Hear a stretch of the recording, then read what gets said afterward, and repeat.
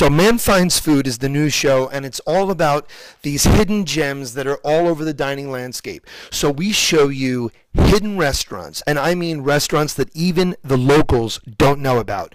Restaurants in the basement of a office building, restaurants in the back of a convenience store, restaurants on a pier in Boston, even restaurants that you have to cut through another restaurant to get to.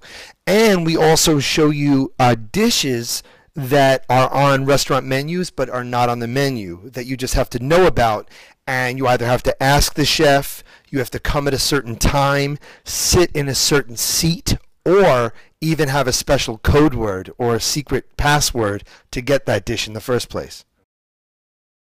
In this show, we show the gamut. We have a whole spectrum.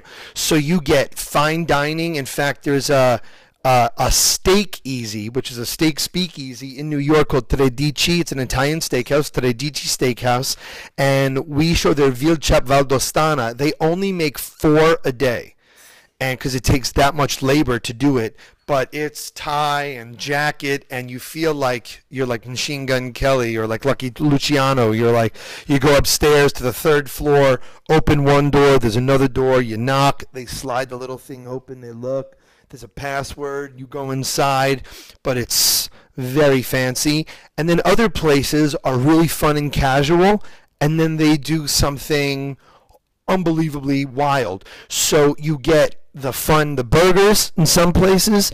In one place, we even show you an ice cream soda made with liquid nitrogen right in front of you at the table, and you have to follow the chef on Twitter to get the password that you have to then whisper directly into the ear of your server.